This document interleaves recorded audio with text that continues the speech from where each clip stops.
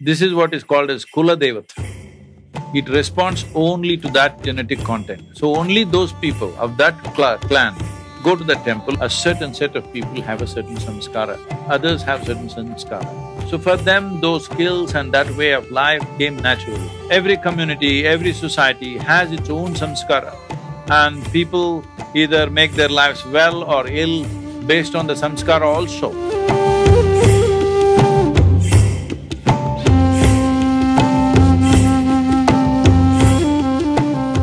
See, what we are calling as samskara is the collective karma of a society. In this culture, we did a lot of things to maintain samskara. Even now in villages, there are, sometimes violent outbreaks will happen. If marriages happen between people who will mix the genetic… who will kind of make the genetic line fuzzy, this is not blue blood business. They've been maintaining this so that for this clan, for this bloodline, they will have a deity that they have created. It responds only to that genetic content. This is what is called as Kula Devata. It responds only to that genetic content. So only those people of that clan go to the temple, others don't go because it doesn't work for them.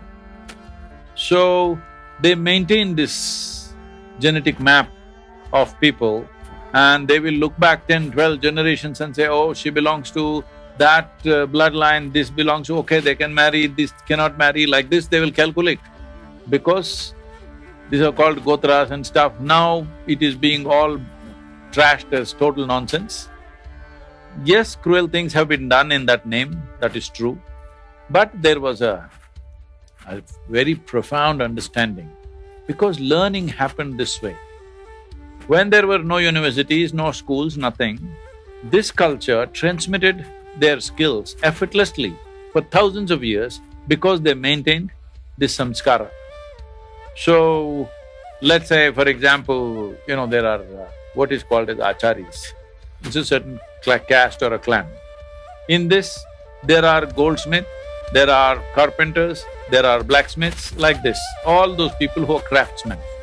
But a goldsmith's girl will not marry a blacksmith's man. Only there they will marry, because it is samskara. See, this may look, oh, how can that be? Why can't somebody, be born in any family, learn this trade? That's different. But it's been found, they've done an experiment with mice. What they did was, they put a cherry blossom smell on some cheese or something. So when the mouse went to bite it, they gave it an electric shock a few times. And you know what? Next 7 generation of mice never went near the cherry blossom smell. Cherry blossom smell means they move away, because this is samskara, that from parents it is coming just like that. This information transfer is happening all the time. Now we are talking about how trees are sharing things. All this, when we spoke long time ago, they thought it's all ridiculous.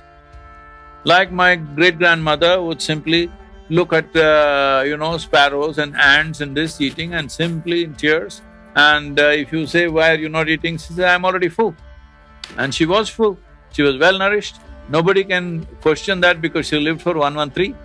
So, today they're slowly beginning to talk about it, but still in terms of physical terms, how physically nutrition is going, this is happening, this is being shared, that is being shared, all this. But beyond physical stuff, there is life in which sharing is happening.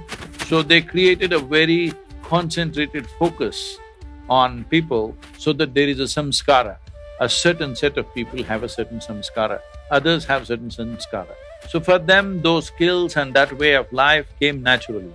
All these things got distorted when people started discriminating from one to the other. The goldsmith thinks he's superior to blacksmith, and these problems came later.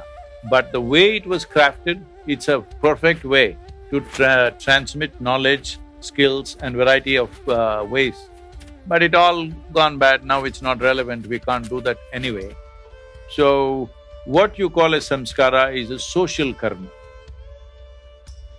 And let's say living in Mumbai, don't you have a certain Mumbai samskara? Isn't it? It has its own. So like this, every community, every society has its own samskara, and people either make their lives well or ill based on the samskara also. To rise above samskara, you need spiritual process. Otherwise, nobody can deny that they've not been influenced by their family, society, whatever kind of religious practices. They may not be doing those practices, but still they're influenced, isn't it? Only one who is strongly on a spiritual process is not influenced by the atmosphere, he rises above that.